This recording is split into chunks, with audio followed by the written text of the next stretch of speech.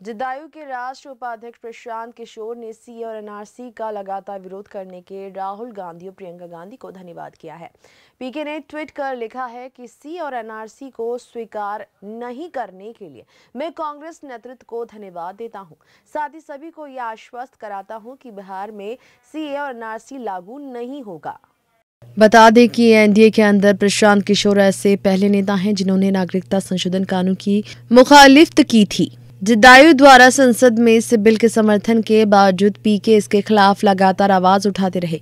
हालांकि नीतीश से मुलाकात के बाद सीएम पर उनके तेवर नरम पड़ गए, लेकिन उन्होंने एनआरसी का विरोध करना जारी रखा। रविवार को एक फिर पीके ने अपने ट्वीट में सीए का जिक्र किया है।